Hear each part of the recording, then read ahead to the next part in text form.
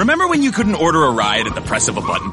Or get online without hearing this? Or get Domino's delivered to over 150,000 unexpected outdoor locations? Wait, what? Introducing Domino's Hotspots. You can finally get pizza delivered right to the beach, the quad, or the dog park.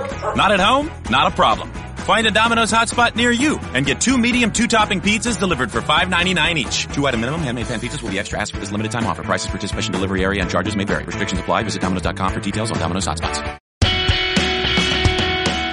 This is the Best of Golic and Wingo podcast.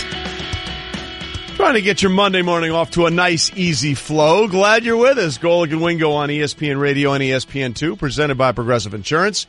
All phone guests join us on the Shell Pennzoil Performance Line. Mike Golic, Trey Wingo here with you. Good morning. Good morning. How was your weekend? The weekend, it was somewhat of a relaxing weekend because from now on, that's not going to happen. The relaxing weekends, though in a good way, are over. You know, as we start college football, the NFL getting ready to go. So it, as we know here at ESPN, once football gets going, and I know it's been going for a couple of weeks now with the preseason and getting ready for college ball, it's ready to go. Yeah, that's that time of year. So everybody, I usually put this tweet out at the end of the summer, right around Labor Day weekend, specifically regarding to football. I say, dear significant others, whatever you need your significant other to do, get it done this weekend. Yeah, exactly. Because after this, probably not going to be very productive on Saturdays and Sundays. We're going to see in February is what we're going to do. Exactly. See you in 24 weeks. How was your weekend? It was really good. Went up to a little town in Connecticut called Stonington, right on the water with some friends of ours.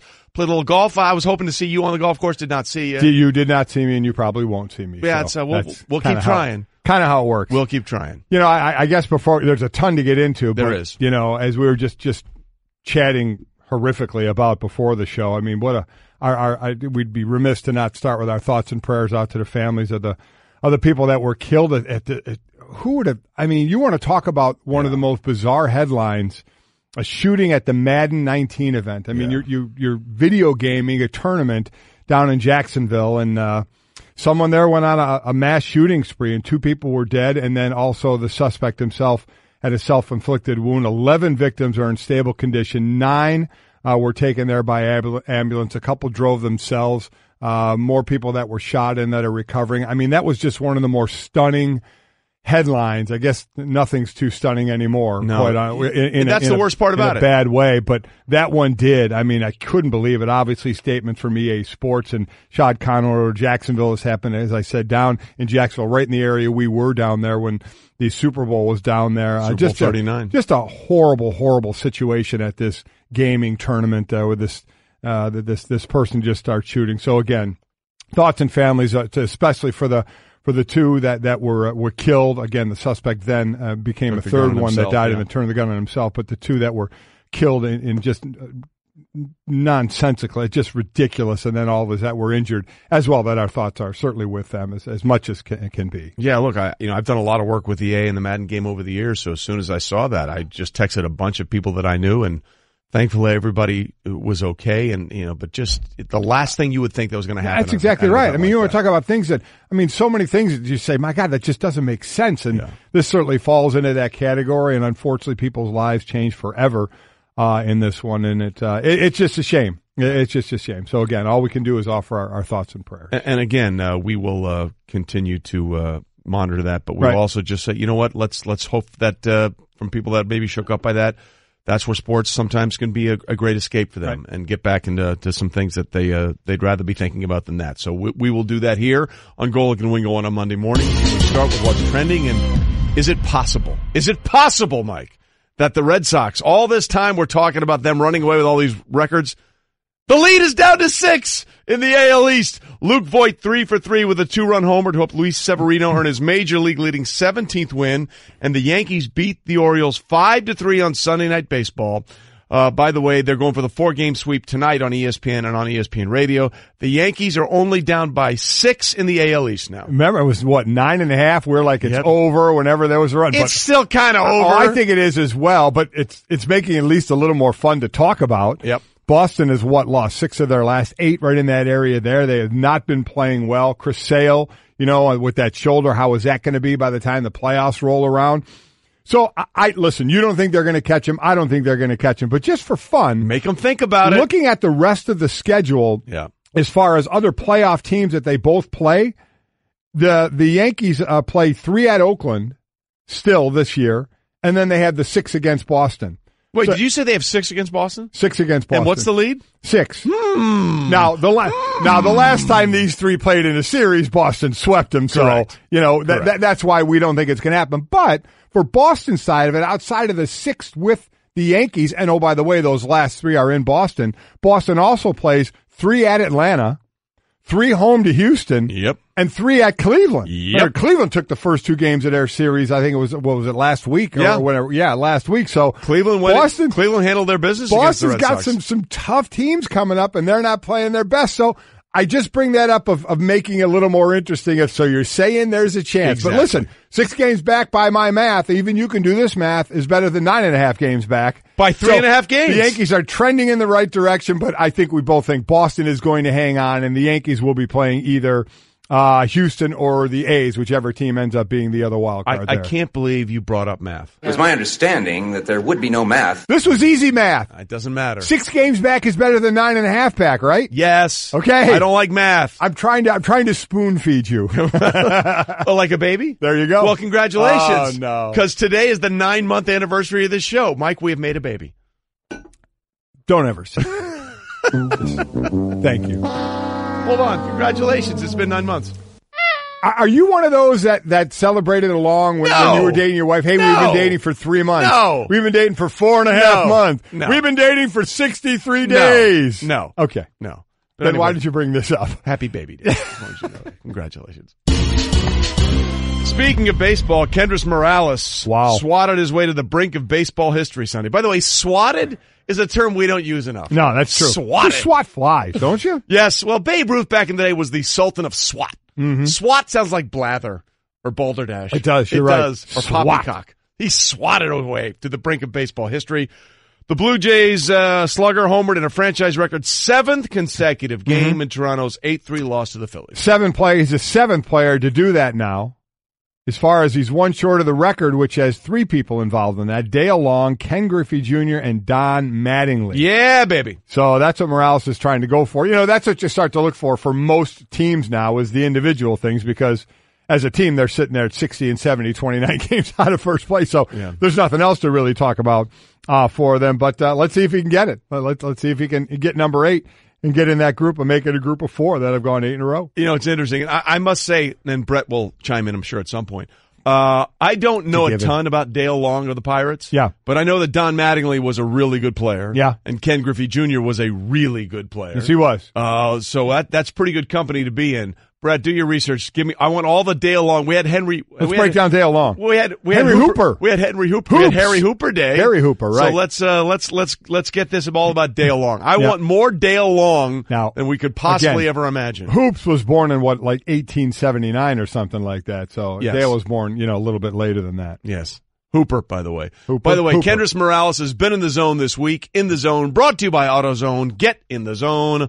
AutoZone. You know who else was in the zone? Oh, boy. Bryson DeChambeau. Cruised to a 4-stroke win at the Northern Trust, the first leg of the FedEx Cup playoffs on the PGA Tour. DeChambeau now sits atop the FedEx standings, but his mind was also on impressing U.S. Ryder Cup captain Jim Furyk. Jimmy! Furzy! Jimbo! Jimmy! DeChambeau narrowly missed earning one of the 8 automatic berths for the U.S. team when he missed the cut at the PGA Championship. Jim Furyk will make 3 of his 4 captain's picks a week from Tuesday. So I'm going to ask you a question in a second about this, but DeChambeau really did this on Saturday when he fired a 63, Absolutely. Put himself in that last. Keegan Bradley shot a 62, by the way, to put himself in the final group. And then Keegan Bradley went on to shoot a 78 yesterday. Bad. Where DeChambeau shot a 69. So 16 strokes differently from one day to the next. Is exactly right. So he had the 4-stroke lead. He held on to that 4-stroke lead. Tony Finau shoots a 68, jumps up. He ends up in second place in here. Tiger Woods shoots a 1 under, 70 in this one. It was couldn't putt. The drive in the PGA and couldn't putt here. So let me ask you, we know the 8 that are locks for the Ryder Cup. Yeah. Who are the other 4 in your mind that you think it's over? I think it's pretty much over. Okay. Who are they? Well, DeChambeau is 9th. He wins, and He's in. He's going to be in. By the way, 24-year-old. To that point, This was DeChambeau on SportsCenter last night talking about not only win, but this little thing called the Ryder Cup. I feel really good, but at the same point in time, I got to go play well next week. We still got one more week before he announces some picks, and I got to go play well. That's all I can say. All right, where's your confidence level about making that team? My confidence level, well, I don't want to give away too much, but it's pretty darn high.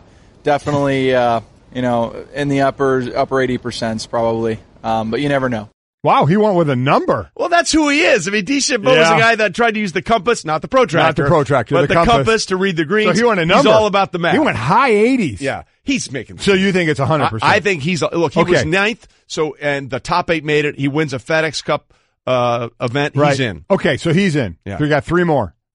10th place is Phil Mickelson. He's making the team. He's in. He did pretty well in this. He ended up tied for 15th, 9 under. 11th place is Tiger Woods on the point standings. He's making the team. Tiger's in. So 12th is Xander Schauffele. Okay. Who's played pretty well this year. You don't think he's in? I don't think he's in. Who do you think is in? I think our guy is in. Tony Finau. Tony Finau? And by the way, Tony will join us next hour. We'll talk to him and we'll try and get him out of here. Let's see if we can get a number out of him. Yeah, exactly. Like DeChambeau went upper 80%. Look, Tony Finau is a birdie machine. Where is he in the standings? I think he's 15th. 15. I know he started the week at 15th. I don't know if he went up or not. Well, they only do the points for the race to the top. Top 8. All right. So that's not going to change. I was thinking FedEx. Okay, exactly. I had the FedEx and the Ryder Cup. Finau is 15th right now. So again, stop it. I don't care. DeChambeau is 9th. He's making the team. Nicholson is 10th. He's making the team. Shut up, Stanczyk. Tiger's 11th. He's making the team. Schauffele is 12th, and that you take 12. So who's 12? Who's up in front of Finau? Matt Kuchar is 13th. Now Kevin Kisner is interesting. He's 14th, and Kisner has played really well in a couple of majors, and he keeps the ball in play. But we're going with Finau. Look, in match play, if you can make birdies from anywhere, that's important. Because remember, in stroke play, it's like one bad hole and you could be out of the tournament. In match play, it doesn't matter. It's just one hole. Right. I can go back the next time, make a birdie or an eagle, and win it. So let's go look in Wingo. Let's put it in stone. Yeah. With the Ryder Cup team is set. I think it's set. You can book it. Book it. I think we have booked the team. I think the 4 captains' picks, and I don't know in what order, are going to be DeChambeau, Mickelson, Tiger, and Tony Finau. All right, there it is. There it's a Golic and Wingo Ryder Cup team. There you go. You can book it. And we're going to congratulate Tony Finau. Yes, we are. Yes, we are. When he joins us at 7 o'clock. Oh, is he going to hate us if he doesn't? Probably. Jimmy, yeah, Jimbo, come on. Fierzy, come on. So anyway, we've got it set, but officially it'll be announced later. Right. And by the way, speaking of majors, tennis's final major of the season begins today on ESPN with the U.S. Open. Serena Williams seeks her 24th major title to tie Margaret Court for the most all-time, while Roger Federer looks to break a tie with Pete Sampras and Jimmy Connors for the most U.S. Open titles in the Open era since 1968. But he hasn't won this thing since 2009. So, I mean, I think you're much more likely to maybe see a Novak Djokovic or maybe a Rafa Nadal, the defending champ. And then on Serena's side, we keep saying, boy, if anybody's going to come back after having the baby, and reestablish, it's going to be her. And more baby talk. More baby talk on the show today. It hasn't gone quite that way. As far as the majors, even in regular tournaments when she got smoked in the first round of a tournament. So worst loss of her career. Yeah, exactly. So we'll see where she is right now. And we'll have Mardy Fish, one of our great ESPN tennis analysts, on with us a little later in the hour. Talk a little tennis and also talk about a big bar tab. He was in a great situation. He's the most interesting man in America. That's all he does is traipse around with other athletes and have great stories. So we'll get to all of that. But again, Golic and Wingo was presented by Progressive Insurance. Cars, homes, boats, motorcycles, RVs, and more at Progressive.com. Mike, we are very close to the real deal. The start of the NFL season, and it was the dress rehearsal in a lot of ways for the starters. And we had some updates on some rookie quarterbacks over the weekend. Some did well, some did not do well, and some didn't play at all. Well, let's start with last night. In case anybody didn't know, there were actually 2 games yesterday. There was a game in the afternoon, 4 o'clock game, and then a night game, an 8:30 game that involved 2 rookie quarterbacks. We'll get the latest, the later one out of the way. Josh Rosen did not play in this game. He had a hurt finger, so he did not play, so nothing new there. Sam Bradford is going to be the starter, I believe, certainly when the season starts there with Rosen ready to come in. We'll see. Again, Mike Glennon is there as well. If those remember, Mike Glennon started a couple of games in Chicago last year and then was a $16 million backup to Mitch Trubisky. The other rookie that played, and had a chance, it does seem to be open there, is Josh Allen. The Bills played the Cincinnati Bengals.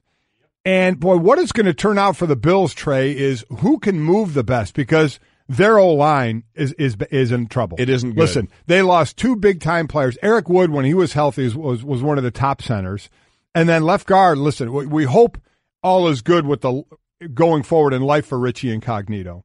But as far as a left guard, he had been playing pretty well. And he was a Pro Bowl level a couple years ago, maybe not so much last year, but still those two guys, the 2 guys in for them, are not at their level. So that's hurting in the interior of that line. Get to my level. Josh Allen, I mean, things did not go very well for Josh Allen. 6 of 12 for 34 yards, but he was sacked 5 times. There was somebody in his face the whole time, and this is when the starters were playing the starters. That's what you had to start looking at a little more this week, even though there were some teams that didn't play their starters. Nathan Peterman came in, and he looked sharp. He's looked sharp all preseason. He's making a great case to say, why not me, why not now? But again, he played against the second unit in this one. But it will be interesting. Who can move the best? Because that O-line is struggling right now. Yeah. They don't have a great running game, and that O-line is struggling some. So you may need a guy who can move and get out of there. Allen is a good athlete in moving around, but he does hold the ball a little bit. The big kid loves to stand in the pocket and fire it. When he gets on the move, he's a good athlete. But it's going to be a tough go. I mean, and then A.J. McCarron. Yeah. I mean, where he's, coming off that shoulder injury, was only going to be an emergency quarterback yesterday, so he didn't play. They have some issues there on who to start because of the issues surrounding the quarterback on offense. And remember, Josh Allen had to leave that game when his head got slammed into the turf for a while, and he did come back. Josh has a chance. I think he still has a chance to be the starter week 1, and here was Josh basically grading his performance after the game. I didn't do a good enough job of getting the ball out on time and getting it to our playmakers, and holding on to the ball is not going to be too great most of the time. So I got to do a better job, but there's a lot to learn from, a lot to get better from. Obviously, didn't play as well as I wanted to. There's some throws out there that I wish I had back, some plays out there that I wish I had back, but obviously it's the preseason. That's why we're playing these games, is to learn and grow and get better, and this is one of those games where we're going to go in and break down the film and get a lot better at, just because of the things that we had to endure and things that we saw, and this is going to help us out in the long run. Josh, physically, how do you feel after taking that hard hit to your head there? I know you were cleared to return. Oh, yeah. How do you feel physically? Hey, it's football. It's football. You got to love those hits. Sometimes getting those out of the way in the preseason it's not a fun thing, but it's good to get those over with. So definitely feel good. And there's loving hits and then maybe getting hit too much. What? Quite honestly, Trey, I'm not sure what you do here. The team, let's be honest, is not very good. Especially offensively. It's funny we're saying this too, because Buffalo is like, wait a minute, we made the playoffs last year for the first time since the Paleozoic era. Yeah. And now everybody's basically saying, they're going to be terrible this year. I do like their secondary on defense, but we're talking about the offensive side of the ball. So, I mean, do you start the young player in Allen, the one that most said wasn't going to be ready? And you watched him play. He had some nice passes, but then others that were just flat out off the mark, which has been the MO of him coming out of college.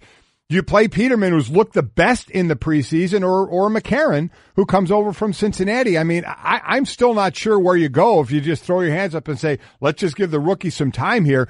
Any quarterback that's in there, they're going to get hit, though. They're going to have to deal with a system, depending on the play calls out there and how quick you can get rid of the ball, they're going to get hit.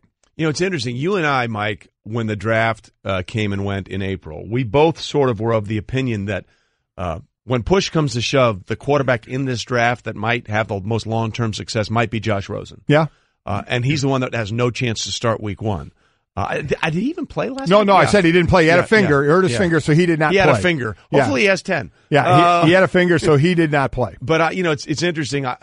You always get caught up in who starts early and who does all of this, and sometimes it's the guy that sits for a little while, and he may end up having the best career out of all these guys. Let's remember, you draft a guy for a decade, not for their rookie year. Correct. So, we'll see where it goes. A couple other quarterbacks to talk about, obviously Sam Darnold, Lamar Jackson as well, probably played his best preseason game, so certainly we have more to get into there, but at least the starting out, Rosen doesn't play in this one. And Josh Allen has a tough outing when he got to go against the starters. And I'm glad they did it, to give each one of those quarterbacks a start with the starting unit against the starting defense. And for Allen, didn't go all that well, but a lot of it wasn't his fault when he had all the pressure in his face. No question. So again, and at best, an uneven performance from Josh Allen, and we'll see what happens. I still think he has a really good chance to be the starting quarterback going forward week 1 for the Buffalo Bills. I got questions for you about Lamar Jackson, Sam Darnold, so we got some questions out here. The Lamar Jackson thing is becoming interesting, but I'm not sure it's anywhere near resolved. Coming up, Brett has some Dale Long facts for us. Okay. Of course he does. Plus, at least one rookie quarterback has started in week 1 of an NFL season in 10 straight seasons. Well, you can make it 11 and you can book it. Golic. I tell you what, a great sports night last night, no doubt about it. And Wingo. What a day, what a show, what a time. 1, 2, 3, 4. To give batters a different look, pitchers throw a changeup. Your idea of a different look is sunglasses. That's true. But La Quinta Inns and Suites is really taking the different look thing to a new level. Definitely a major league makeover, starting with a bolder, brighter lobby full of comfortable spaces to let you settle in. Or chill out in front of a big flat screen like Wingo would. Oh, you know it. It's a changing La Quinta look to help you get in the zone and look sharp when you hit that big meeting. Prepare to win at business with La Quinta Inns and Suites. Book now at LQ.com. When it comes to hiring, you don't have time to waste. You need help getting to your short list of qualified candidates fast. That's why you need Indeed.com. Post a job in minutes, set up screener questions, then zero in on qualified candidates using an intuitive online dashboard. And when you need to hire fast, accelerate your results with sponsored jobs. New users can try for free at Indeed.com/podcast. That's Indeed.com/podcast. Terms, conditions, and quality standards apply. Golic. And Wingo. And Wingo. Trey Wingo and Mike Golic Sr. Our guy is now making his appearance, and he's ready. We ready? We good to go? All right. We are delighted to be joined on Golic and Wingo one more time by Tony Finau, coming off a second-place finish at the Northern Trust. Tony, how are you this morning? Hey, what's up, guys? I'm doing great. It was great to see you guys earlier in the week. Yeah, gave us a little cheers. You went up to your tea time Friday morning. So listen, just so you know, as you're joining us on the Shell Pennzoil Performance line, taking synthetic motor oil performance to a whole new level. Make the switch to Pennzoil Synthetics today. Just so you know, we have already decided. Congratulations, you're on the Ryder Cup team. Well, thank you. I hope that's the case. But all in all, it's been a fun year, and to be in the conversation, to be one of the captain's picks is something that's pretty cool for me. Listen, it has been a fantastic year for you. Just kind of where are you, I guess, in that private moment and thinking about the possibility about being on the Ryder Cup team? Yeah, it's hard not to think about. I try not to think about it too much. I know there's still some golf to be played, and we're kind of having tryouts right now. There's a handful of us, I feel like, that are in the conversation, and I've gotten off to a great start here in the playoffs. But it'll be a dream come true. For me, not if it happens, just when, and whether that's this year or in a couple of years. I've put the work in, and it's just been fun to be part of that conversation. And I know I bring a lot to the table when it comes to playing a tournament like that, and it'd be something that's just going to be really special for me when it happens. Again, we're talking to Tony Finau, finished second at 14 under in the Northern Trust this past weekend. Go back, though. We always talk about golf and the mental part of the game. Well, again, so there's this Ryder Cup thing hanging there. In the PGA in the second round, you're golfing with Jim Furyk, a guy who's making the decision with his captain's pick. So what does that do to you mentally when you're in obviously a major playing, you're trying to get on the Ryder Cup team, and there's the captain you're golfing with him the entire round? Yeah, exactly. It seems like there's always a lot of mental games inside of the game, so I was excited that, I had the opportunity to just play in front of him and just show him my game, and I did my best to just play golf and enjoy the round. I've been playing great golf in the majors, and I look forward to playing in the PGA Championship, and to be paired with him, again, as you mentioned, the captain of the Ryder Cup, was something was just extremely cool for me. So I was happy to be able to play well that second round. I put together 10 birdies in 18 holes, and obviously made a few mistakes, but just having to showcase my game in front of him was all I could ask for as far as like a trial run for the Ryder Cup. So I played some great golf, and and again, just hope this Ryder Cup this year is a team that I'm a part of. Tony Finau, PGA Tour professional, joining us on Golic and Wingo this morning, coming off a second-place finish at the Northern Trust. You sort of just threw that in there. Yeah, I made 10 birdies in that one round. Yeah. That was one of the most wild rounds, Tony, of all time. I think you shot 4 under, and you had 1 par on the front side, right? You had I think it was all birdies, eagles, a triple, and then 1 par. I mean, were you having any conversation with Jim during that? Like, I can do this at the Ryder Cup if you need. I can make every birdie on every hole. Yeah, exactly. If you need the birdies, are always great in match play. The good thing about match play is if you make a triple bogey, you only lost the hole. Yeah, he was just shaking his head. I made 7 birdies in the first 8 holes, and just got off to a blazing start. I needed to. I was disappointed in my play on Thursday. And I knew I needed to try and erase that deficit of, a 4 over on Thursday right away. And so I was able to do that in the first 4 holes and just kept making my way, towards the cut line. I wanted to make sure I played the weekend. And, I ended up playing 3 rounds with him, not just 2. We played, we were paired together the first 2 rounds, and we both made the cut on the number. And so I was able to show him, again on Saturday, made a handful of birdies on Saturday and just continue to show him, what my game is made of. Tony Finau with us, currently 4th in the FedEx Cup playoff points after a second-place finish at the Northern Trust, the first of the 4 PGA Tour events, that close out the year. Obviously, the Ryder Cup is very, very special. You're representing your country. It's a different dynamic for golfers, Tony, than anything else, where really it's an individual thing you're playing for yourself out there. But what would mean more to you at this point, making the Ryder Cup team or winning the FedEx Cup? Because that does come with a nice little bonus of $10 million. Yeah, that's a great question. If I had to answer, I would say winning the FedEx Cup. It's a tough decision, to have, but I think winning the FedEx Cup is a goal of mine, and to be able to accomplish that this year would be something that's really special and would mean, I'd win a couple playoff events coming up. So that would be something that's really special. But why not have both, right? Well, I was just going to say they're not mutually exclusive, so you can absolutely have them both. We're talking to PGA golfer Tony Finau, currently 4th in FedEx Cup playoff points rate, 18th in the official world golf rankings. Then, after this playoff is over, after the Ryder Cup is over, this little thing on the day after Thanksgiving, you have Tiger and Phil playing in a one-on-one match. So we'll give you $1 million in Monopoly money. You don't have to do your own money, but you have to bet it on one of them to win. Who are you betting it on? Oh man, you guys put me on the spot, huh? I want to ask you guys the same question. Who do you guys got to win? Well, listen, I think Tiger's already mentally won because they're playing at Shadow Creek where he holds the course record. So I think Tiger is going to win. Let me put it this way to you: what's the biggest? I don't mean money wise, but that you guys do the side bets that you guys do, maybe do in your Tuesday round. So what's one of the biggest side bets maybe that they'll do? What will they bet on? Oh, yeah, for sure. Close to the pin will probably be a huge side bet. I talked to Phil, and this is a little insider. I played with Phil the first 3 rounds this week, and, he said they're going to be side wagering on pretty much every shot, whether it's a long drive, close to the pin, up and down, make this putt, miss that putt. So there's going to be a lot of side betting going on, but I would say close to the pin, they're probably going to have a lot of action on the par 3s. Oh yeah. So it's going to be fun though. I think it's going to be it's a different thing for the game of golf.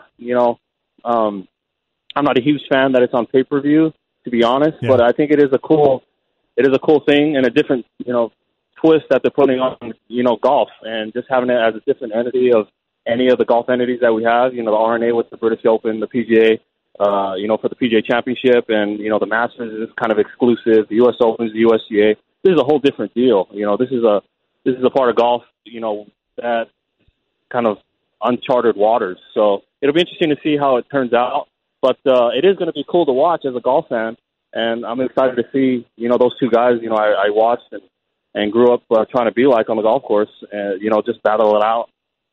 So you did a good job of spinning it to us on who we were going to pick to win, and took the emphasis off of you. So does that mean you're not answering this one? Sorry, I'm gonna sit this one out. But, there you go. I like you guys' pick too. You can't go wrong with either one. Whoever's hitting it better off the tee is probably going to win. Yeah. Okay, so let me ask you this one: is your passport up to date? And have you ever been to France before? Yeah, I have once and it was actually for the Ryder Cup practice, just the week before the British Open. There you go. So, your travel plans are good. Your passport, good. your passport is up to date, right? All good, right? I'll be ready to go when the time comes. So I'll just continue to do my thing, and I'll be ready to go. Well, look, that's awesome. And yeah, I do want to say one thing to you. I've had people inside golf texting me saying people are openly campaigning for you to be on the team. What does that mean when you hear that? Yeah, I think that means I'm doing some good things and, earning the respect of, maybe some of my peers, some of the people that follow the game, which is cool. But, for me, it's been a cool year. It's been a fun year. A lot of ups, a lot of downs, as you would expect in anybody's professional career, but a lot more ups this year. And, to be in that conversation is something that's been special to me. So I want to continue to finish well, finish the playoffs right. And when that time, comes to be, to be picked or not be picked, it's not an end result for me. It's something that I definitely want to be a part of. But, I'm continuing to get better, and that's all I can do. And, let the chips fall where they may. Well, just so you know, on Golic and Wingo, it's the 8 automatics, and then it's DeChambeau, it's Phil, it's Tiger, and it's you. We have made our picks for the Ryder Cup team, and you are on it. So congratulations from our team. I love it. I'll take that as a win. Thank you. Yeah, you're the only one that's probably taking that as a win, but we appreciate that. Listen, this is the kind of great stuff that happens from celebrating an ace by dislocating your ankle. Yeah, there you go. That's why we wanted you on after that. You still made a top 10. You got back into the Masters. We are on the Tony Finau Express, and we are not off until you are on that Ryder Cup team. Tony, we appreciate you being with us, and as soon as it's officially official, we'll have you back on, okay? No, I'd love to have it. Thanks, guys. You got it, appreciate it. Golic. I tell you what, a great sports night last night, no doubt about it. And Wingo. What a day, what a show, what a time. 1, 2, 3, 4. Chris Canty from ESPN New York 98.7 joins us. We'll have Chris on the show every week on Thursdays to discuss the football season. How we doing, Chris? I'm doing pretty good, guys, other than having some technical difficulties up here at the studio. I was supposed to do the hit at 7:30, but it's hard to get into the studio when the studio door doesn't have it handled. That's probably true. Wow, that does make it difficult, doesn't it? You had to improvise. There you go. But, we live by Rule 76, no excuses, play like a champion. So I had to find a way to make sure I could come on with you guys, and it's better late than never. That's exactly right. Done. That's that Virginia education serving Chris Canty well. All right, Chris, first and foremost, the one thing that came out of the game over the weekend for the Jets and the Giants, injury to Olivier Vernon, high ankle sprain, they're saying maybe. What are you hearing? Well, that's the thing. The Giants don't have a whole lot of pass rushers, so if OV gets nicked up, the Giants are going to be in serious trouble just because their defense doesn't have a lot of pressure edge guys, and they don't have a lot of depth. So if that Giants defense can't put pressure on the quarterback, that's going to put stress on the guys on the back end. So it's going to be tough to to be competitive this season without a healthy Olivier Vernon. First game is against Jacksonville, then at Dallas, at Houston. I just won 3 games because high ankle sprains, as you well know, Chris, those can be tough to deal with, and they can be slow to come back from, especially with a guy that has quickness as a big part of his game. And speaking of quickness, and speaking of a great player, Odell Beckham Jr. has not been on the field because of the contract. All signs seem to be pointing toward that getting done. Are you hearing the same thing in week 1? Do you expect him on the field? Yeah, well, he had a tweet earlier last week, and it said timing is everything. So I suspect that they're pretty close to agreeing to a deal in principle, and I think that they're just probably going through the minutia, some of the language in the contract now. But I have all confidence that the Giants and Beckham's camp, they're going to get this deal done ahead of the week 1 matchup with the Jacksonville Jaguars. So what does that mean specifically for what this team is trying to accomplish on offense? Because he missed, 12 games last year. They have a revamped offensive line. They believe Saquon Barkley and that hamstring are finally healed. How potentially dangerous will this offense be if Saquon is as advertised, Odell is Odell, and the offensive line has been upgraded for the Giants? Well, Trey, I'm expecting this to be one of the most explosive offenses in the league, and in part it's because they have to be in order to be competitive and win games. We talked about the OV injury in the 3rd preseason game against the Jets. This defense, when you look at it on paper, it's not going to be very good, especially the pass defense. You've seen some early struggles with linebackers and guys on the back end being able to cover. It hasn't looked very good. So I suspect that the Giants offense is going to have to win them a lot of games just going through shootouts. It's going to have to be a top 5 scoring offense if the Giants want to get to where they want to be, which is in the postseason. As far as what you've seen from this, and one of the parts that we knew had to be better was going to be the offensive line. Revamped on the left side with Nate Solder and the rookie and Will Hernandez. What have you seen out of that line to give Giant fans any kind of hope that, yes, the running game can be better? Because I don't care how good Saquon Barkley is, if there's no holes to run, there's nowhere to go. Well, they spent a lot of money and draft capital in the offseason to try to rebuild the offensive line. And you got 4 new starters from a year ago. But it's important that group try to get as many reps as they possibly can. And I think Pat Shurmur has been trying to do that with those guys during the preseason just so they can develop that chemistry. More so than any group, it's about chemistry with the offensive line. And so when you look at the guys that they have, I feel confident about what they're going to be able to do on the left side of that line. But Patrick Omameh and Eric Flowers, they haven't looked very good throughout this preseason, so that's still something that you have to keep an eye on. But the offensive line has to be an upgrade from what they had a year ago. Chris Canty with us, does a great job for us on our ESPN New York 98.7 FM station. Also, of course, a draft pick of the Dallas Cowboys, Super Bowl champ with the New York Giants, and finished his career with the Ravens.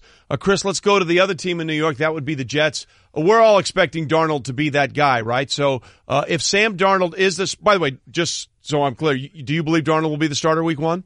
Yeah, I think Darnold's going to be the starter week 1. All signs point toward it. I think that Mike McCagnon and Todd Bowles feel confident enough about what they've seen from him throughout the preseason that it's not too big for him. I think he can handle it. And he showed that on Friday night, starting that game against the Giants. And just with the opening drive, the balance that they were able to have, run the pass, and then, of course, the critical plays that he made on that drive, a 3rd and 13 in the fringe area. He steps up in the pocket. Nothing's there. He decides he's going to take off and scramble, converts for the first down. The very next play at the line of scrimmage, recognizing the coverage, is able to hit the out route to Robbie Anderson. He lofts it perfectly over the head of the outside linebacker, who's the curl flat defender, and in front of the corner. That converts another first down, and then Bilal Powell punches it in for a touchdown. But Sam Darnold being able to make those plays, even the plays that are off schedule, I think that's the difference for him and for this Jets team. From a potential standpoint, he definitely has the most upside of any quarterback that they have on the roster. I'm not going to lie to you. I was really impressed with that breakdown of that one drive, Chris. You overwhelmed me with information. But Trey, that's what you're looking for, right? That's what you're looking for from a young quarterback. You want to see those things because he doesn't have a lot of talent in terms of the skill position players that's going to be able to carry him. So he's going to have to elevate the play of a lot of guys on that team, on that side of the ball. And that's the difference. You want a quarterback that's going to help you be competitive. And I'm not saying that the Jets are going to compete for a playoff spot, but this year is all about the development of Sam Darnold, and the more experience that he gets, the better that he's going to be. And you're going to see that kind of productivity on a more consistent basis. So, Chris, with that in mind, what do you think happens to Teddy Bridgewater? Well, I think the Jets are probably going to end up holding on to Teddy Bridgewater until a market develops for him to be able to move him. I don't think that you're going to trade him because I don't think you're going to cut him because he's looked really good throughout the preseason. So you hold on to him, and I don't want to be a negative person, but you hold on to him until something happens with an injury at the quarterback position with one of the other 31 teams, and then you see if you can get a draft pick for him. But you have to be able to get something back for Teddy Bridgewater because you took the risk, and it was a great move by Mike McCagnon. You only invested $500,000 in guaranteed money. Now it bumps up to $5 million if he's on the roster, but This is one of those moves that the Jets can get back a draft pick. And keep in mind, they traded away 3 second-round draft picks to move up to get Sam Darnold. So hopefully they can get a mid- or late-round draft pick in return for Teddy Bridgewater. Interesting if they hang on to him, taking up that roster spot, for another guy that could use in special teams or something. We'll see where that goes. Hey, Chris, about a minute to go. 25 helmet penalties in the first preseason, second preseason week, 26 this past 9. What do you make of that? Well, I think that the referees, they're trying to make a point of the new rules. And, they do this all the time, Mike. There's going to be an emphasis on the new rules in the rule book. But I suspect that this is not going to be called the way that they called in the preseason once we get to the regular season. I think they just want to make players aware of it so they can adjust their game. And Al Riveron and the officials, they're going to make a point of it now. But once we get to the regular season, I think you'll see some of that go away because, let's be honest, nobody's paying to see laundry on the field from the officials. We want to see football. We certainly do, and we saw less of that laundry on the field in Week 3, which was the dress rehearsal. You have to think it's a dress rehearsal for the officials as much as it is for the players. Chris Canty, you are an American hero. Door locked, I'll find a way. He found a way to get in and be on with us this morning. Thanks, big man. Thanks, guys. Golic and Wingo. Let's not expect too much. There's only one person out there that's expecting way too much out of this guy too early. We know who that is. It's his father.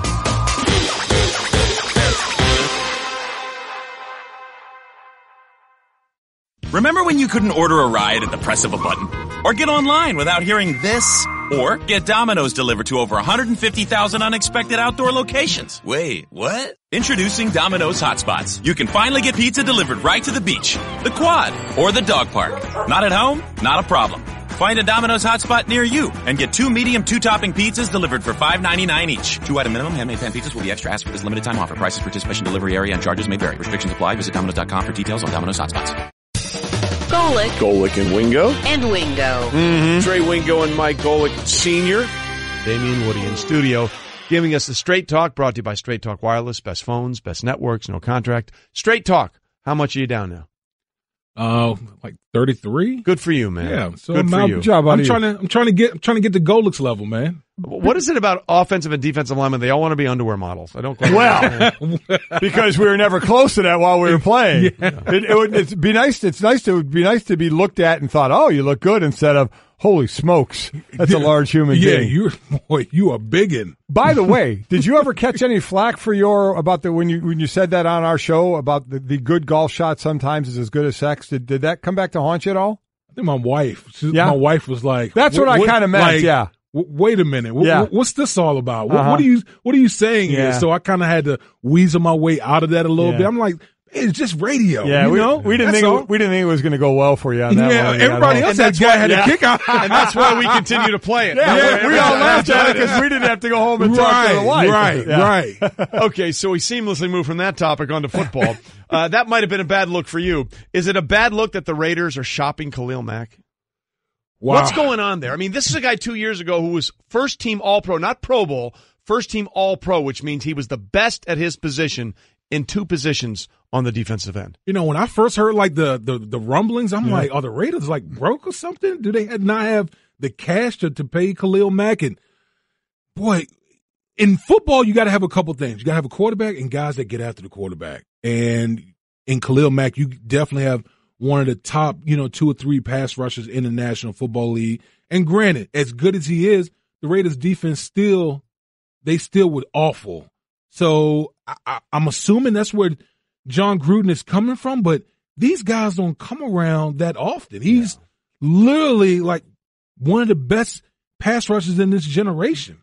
I just don't understand it. I'm trying to think of, and we can do that. Brett can help. Any of the teams that have a quarterback who has a mega deal, the next biggest contract. Because you're talking Derek Carr has a monster deal. Now you're talking about a guy in Khalil Mack who probably make at least $20 million a year. These guys and the Aaron Donald deal we hear is getting close, maybe around $22 million a year. These guys are getting what used to be quarterback money. Right. But now, but Goff doesn't have that deal yet with the Rams. So I wonder how many teams have the quarterback with the monster deal and another player with a monster deal, because that's a position the Raiders would be in. We'll see where that thing goes. How about the third preseason game? And Sean McVay has already said his Rams, their starters basically aren't playing. How about the Bears? They pulled this one off, kind of a late announcement. Now, again, this is their 4th preseason game. Yes, saying that's important for people to understand. That their starters weren't going to play, and a lot of people losing their minds, me not being one of them. I completely get it. I don't have a problem with it. Do you have a problem with the Bears not playing their starters in what would have been their 4th preseason No, I game? don't. No, absolutely. And I think you hit on the key point, the fact that it's their 4th. They played in the Hall of Fame game. And I know the fans were just, it seemed like they were up in arms about that. But you got to understand what's more important, to play in a 4th preseason game for the Bears or get your guys to week 1. Exactly. I mean, that's what it's really ultimately all about. Yes, you got to, in order to get better at football, you got to play football. But ultimately, you got to get your starters to week 1. So I completely understand where the Bears are coming from in that regard. Yeah, and again, remember, an extra preseason game means an extra week of practice as well. Right. We don't it's not the postseason or the preseason is not just games, it's practice as well, and they have had an extra week of practice. Yeah, and this all started, Dan Pompeo, who does a great job, put this out there on Twitter, said, Bears are not playing their starters. I don't like it a bit. Football players need to play football. To get better at playing football, you can be smart about trying to minimize injuries, but not scared. It says the wrong message to players and the fans who bought tickets. Again, couldn't disagree more. Well, first of all, it's their 4th preseason game. It's not their 3rd preseason game. Right. So that's what really makes the whole thing moot. But on the fans part of it, first of all, people have to buy those tickets in the preseason because if you don't buy the preseason tickets, you don't get your regular season. So let's understand what that is, okay? Right. And then thirdly, if you're really a fan of the team, are you upset that they're not in what would be their fourth preseason game as opposed to avoiding an injury where they would be out for the first 3 weeks of the season? That's right. No, so just come on. That makes no sense whatsoever. None of that made any sense to me, so I'm glad you guys agreed. All right, seems like Sam Darnold's all in. Yeah. What have you seen that you like, and maybe what are you most concerned about? Because everybody has things that they love in preseason, and then the regular season rolls around, and sometimes it goes a little bumpier. I think that it just hasn't been too much for him. Going into this thing, I think the Jets organization wanted Sam Darnold to be the starting quarterback, and what he's shown thus far is that he can handle everything that's been thrown out. They didn't hold back the playbook or anything like that. They literally threw everything at him to see if he could handle it, and he's been doing that in the games, managing the game, different looks defensively. He's just really been checking all the boxes for the Jets, so he's going to be the week one starter. The one thing I worry about as far as Sam Darnold is concerned is the offensive line. Yeah. Offensive line for the Jets has been, a little shaky. I worry about protection, all those type of things. But the one thing that Sam Darnold brings to the table, more so than probably any other rookie quarterback, is his pocket presence. This dude has it as far as pocket presence and knowing how to, elude, pass rushes and all those type of things. So he's on his way. He's on his way to be the starter. Yeah, he looks good. That first drive went down for a touchdown. 5 of the next 6 were 3-and-outs. Numbers-wise, it wasn't his greatest night at 8 of 16 going against the first-string defense. But I agree with you. He has, at this point, and you have to look at the team as a whole and where they're going to, let's start this guy's clock because he seems to be able to handle the presence in the pocket. That team and the Baltimore Ravens, some of the big talk has been, are both teams, one team, no team, going to keep 3 quarterbacks? Lamar Jackson had his best outing.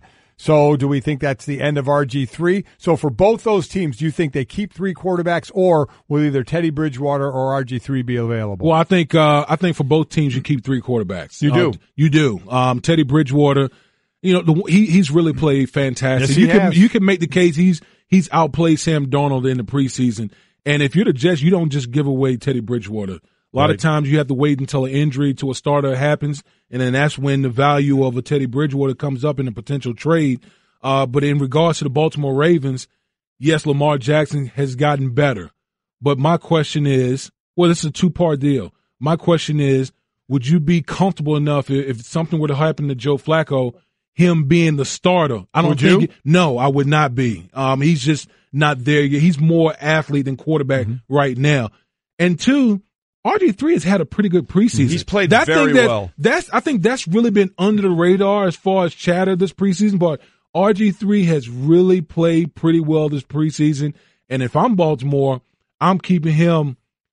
He's the guy I will feel more comfortable with if something were to happen with Joe Flacco. Yeah, I wonder if both those players would like to be gone, though. Yeah. And like to have the opportunity with another team. Well, I think for RG3, and we had him on, he just wants a taste of the league again after being out. I think honestly for him, he's happy to be wherever he is and take it going forward. And got great answers. What have you snuck into food-wise or drink-wise to a theater? Don't tell me you haven't. I haven't. Really? Get out of here. Honestly. That's it. Seriously? You're off the show. Honestly. You're off the show. I played by the book on that. Oh, man. Well, you think you know a guy. Book. You think you know a guy and he pulls something really? like that. So true. So you spend $10 for a Mike and Ike's box. Then bring in. Go to the dollar store. You get it for $1. Oh my god! Yeah, it's bad. Man. All right, we need to coach up on that. Yeah, we do. That's why purses are big and coats are important. That's very true. Golic and Wingo with you on ESPN Radio and ESPN News. The big man Damian Woody joining us in studio, our NFL analyst. Of course, he was a first-round selection by the New England Patriots in 2099. It was off by a year. Damn it! Sorry. Anyway, so as you know, Tom Brady does a weekly radio hit with WEEI up in Boston. You might recall that on July 28th, when Julian Edelman was found out about his 4-game suspension and that he worked with Alex Guerrero, somebody asked Tom at the end of a practice, hey, is there anything to be concerned about with Edelman working with Alex Guerrero? And he's suspended. And Tom's like, that's a ridiculous question. I'm out. Didn't want to talk about it. Well, over the weekend, apparently Alex Guerrero, his personal trainer, TB12, all that kind of stuff that Tom works with, there have been some some bad blood between them last year. That was obvious between the Patriots and Bill Belichick and Guerrero. But he was back apparently on the sidelines and flying on the team plane. So during the interview, they asked about it. It went as well as when they asked him on July 28th. He had said in his opinion that all this stuff had been overblown, that he and Belichick actually had a pretty good relationship even then. Would you say that was true? I said I don't want to get into it. Okay. Go ahead, Evan. Yeah. I mean, everyone knows it's well documented how, the work that he and I do together. No, I know. I understand that. I'm just trying to figure out, because I saw the reports this weekend that he's traveling with the team. Was he on the sideline on Friday? Yeah. All right, guys. Have a great day. I'll talk to you later. And I'm out. I love how we wait till they get Wait the till dial the dial tone. Wait till the dial tone. Dramatic effect. Okay, so you hear that, you say what? It's kind of sensitive in my opinion. I mean, it'd be one thing if Alex Guerrero wasn't affiliated with a team, when he's kind of like off doing his own thing, maybe I can get it. But the fact that flying on a team plane, on the sidelines, so now he's back in the Patriots mix. So to me, that's like fair game, right? If you think about it, fair question. It's a fair. I don't think there was anything there that was malicious.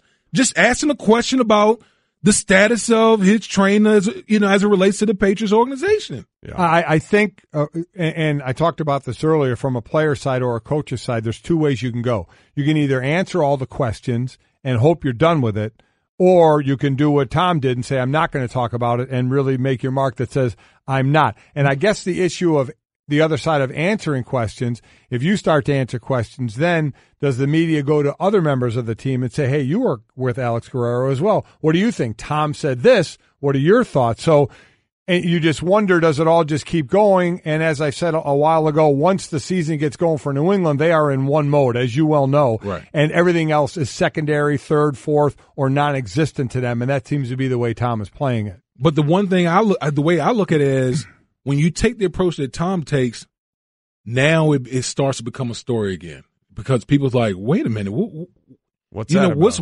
What is up with this? Like, I don't think the interviewer asked anything that was crazy. He just asked simple question about, your trainer is flying with the team on the sideline.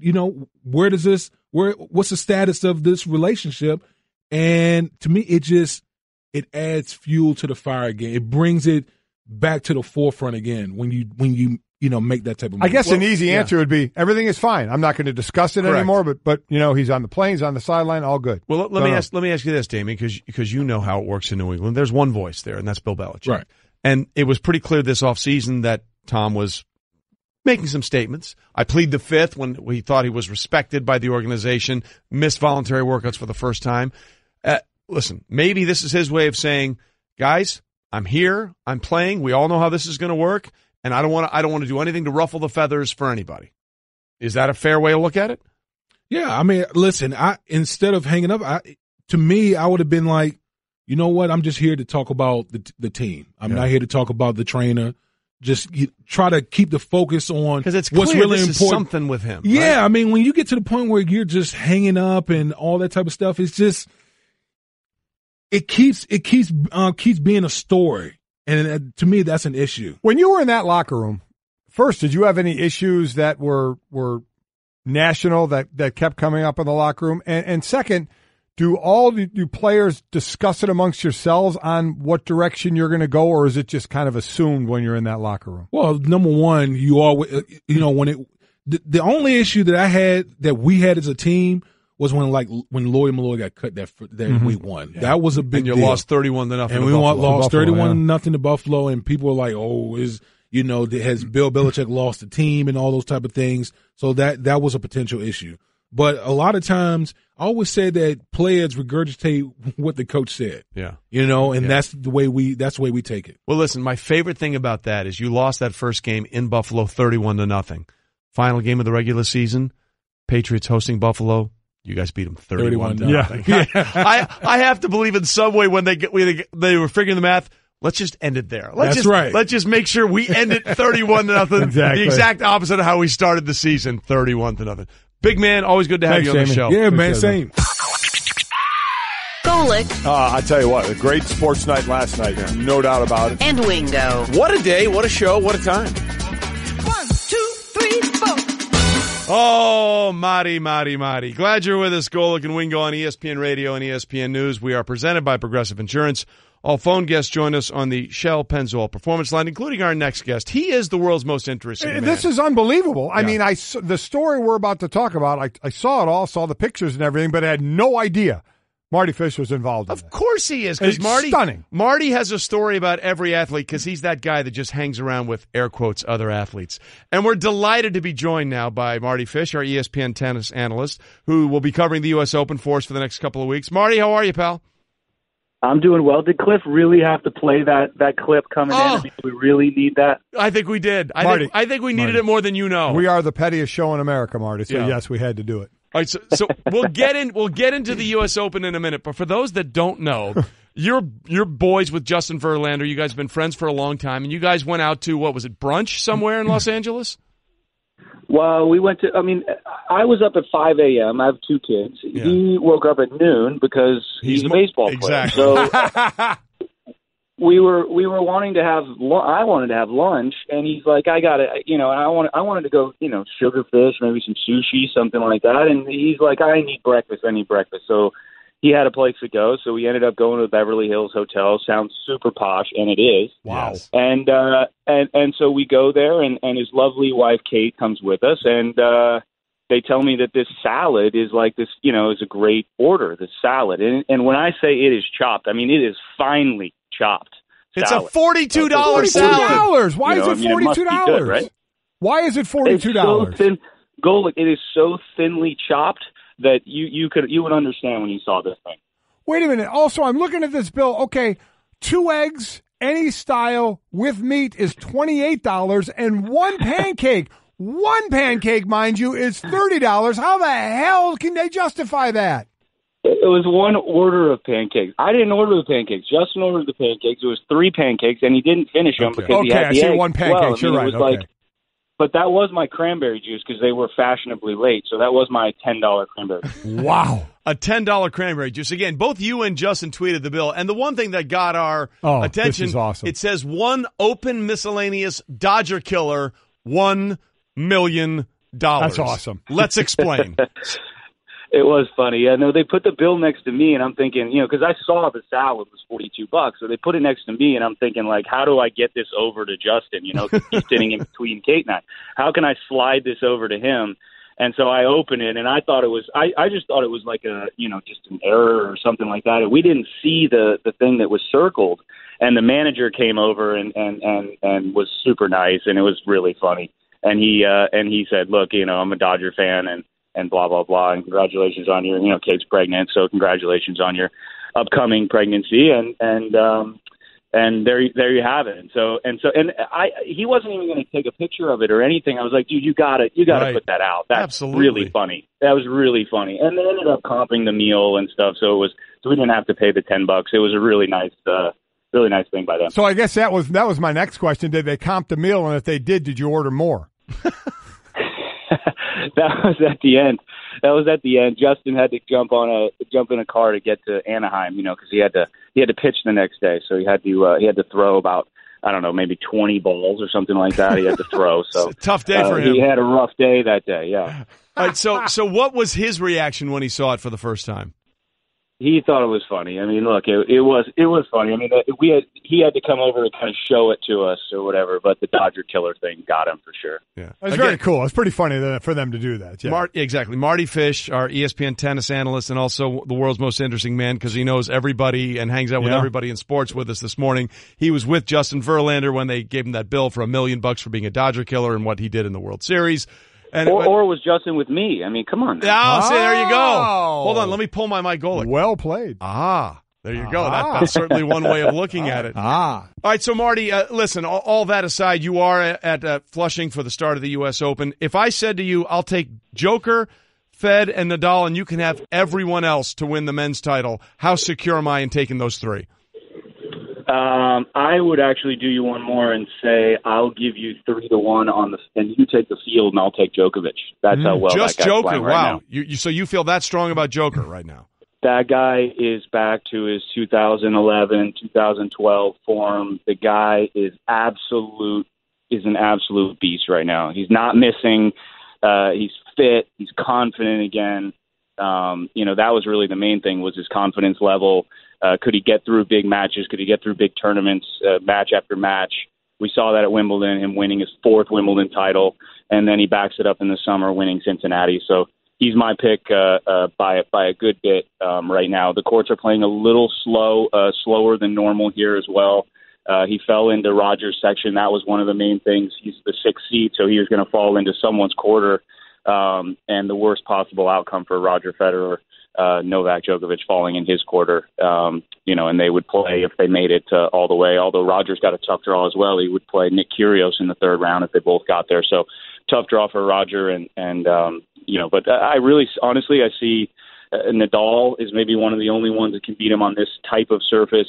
And then someone that kind of takes the racket out of his hand. We saw that a guy like Stan Wawrinka in the final of the French Open, how he beat Novak there, and maybe someone like John Isner or Kevin Anderson, how they kind of serving him off the court and taking the racket out of his hand. That's really the only way I think he loses. Marty, we obviously know the career of Roger Federer and what he's had, but in the last couple of years we've talked about him even more because at his age, what he has been able to do. Though Father Time always wins in this. Are we starting to see that, do we think, with Roger Federer? No, I don't think so. I mean, I think we just see there's a couple just nasty matchups for Roger, and one of them is Novak on a medium to slow-paced hard court. There's no holes when you play someone like Novak Djokovic when he's on his game, when he's fit, when he can run everything down. He plays the ball so deep, changes direction on both sides so well. So for someone like Roger, that's a really tough matchup. But when Novak isn't there, when the courts are a little bit quicker, Roger is my favorite. I mean, if even still, and if this is a faster surface, I would tend to lean Roger's way. So no, I mean it's not happening now. Usually it does happen. Roger's 37 years old, just turned this summer, so. I don't see him slowing down anytime soon. Mardy Fish with us. We'll get to the women's side in a minute, but real quickly, are you surprised that Roger Federer has not won the U.S. Open since 2008? Yeah, I mean, that's, from the mighty Roger, that seems like quite a long time. I mean, he went that 3 or 4 years there where he didn't win a Grand Slam, and you thought, man, is he done? Is he never going to do it again? And then all of a sudden he wins 3. So right. You can never count him out. The greatest player of all time for now, because, Novak Djokovic has 13 slams, Rafa's at 18, so these guys are catching up, and Roger needs to stop them from passing him. On the women's side, look, last year was an amazing U.S. Open. The semifinals were all 4 young American tennis players on the women's side. Sloane Stephens went on to win. How do you see it shaking up on the women's side right now? Yeah, wasn't that cool last year? It was great.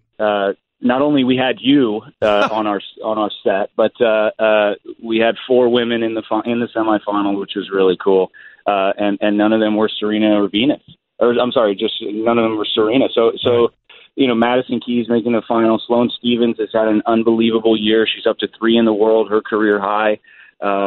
She's had a nice summer as well. Simone Halep is number 1 in the world. She plays a tough opponent in the first round. If you remember last year, she played Sharapova in the first round. You have Serena, who's seeded 17, and she's on that top half. There's a lot of, she's in the third round section with her sister, Venus. So this is it's going to be another interesting. Wimbledon was such an interesting women's championships with all the seeds going out and just not knowing how that was going to fall. And so this is, you can't predict the women's side for sure as much as you can the men. Marty, just because everybody expects greatness from Serena all the time, her coming back from having her first child, are people surprised that she hasn't kind of hit her stride yet? And probably what we should have expected at this point? Well, I don't know. I mean, she had a tough summer. She hadn't played very well, coming in. She lost fairly early in San Jose and Cincinnati. So, she doesn't have the matches, but that has never really stopped her. I mean, she made the finals of Wimbledon. So she's always, it seems like she's the one to beat. But she needs to play her way into the tournament. I mean, like I said, winning breeds winning, and she hasn't won very much recently. So, so we'll see how that goes, and it should be pretty fun to watch. Well, you are the world's most interesting man. There's no question about it. Whether it's dealing with tennis or having to lay down $1 million tad, the entire thing was comped anyway with Justin Verlander. Marty, have a great time at the U.S. Open. They say it's the toughest test in tennis, as you well know. Say hi to Stubbsy and the gang for me, all right? I will, guys. I paid the tip, by the way. Oh, good for you. Good job out of you, Good Marty. for you, Marty. Mardy Fish with us this morning. That tip had to be like a normal bill for something else. Again, 2 eggs with meat, $28. Sure. 1 order of pancakes, of which there were 3. Probably the size $30, of this. so that's $10 per pancake. Yep. The McCarthy salad, whatever that is, which finely chopped, Mike. which Marty finely was chopped. raving about it being finely chopped. I don't care how well you chop it.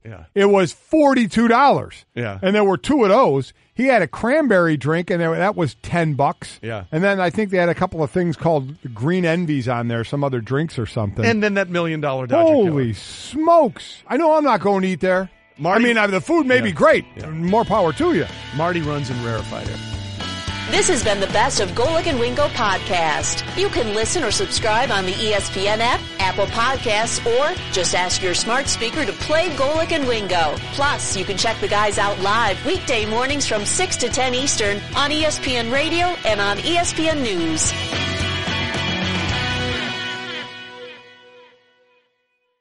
When it comes to hiring, you don't have time to waste. You need help getting to your short list of qualified candidates fast. That's why you need Indeed.com. Post a job in minutes, set up screener questions, then zero in on qualified candidates using an intuitive online dashboard. And when you need to hire fast, accelerate your results with sponsored jobs. New users can try for free at Indeed.com/podcast. That's Indeed.com/podcast. Terms, conditions, and quality standards apply.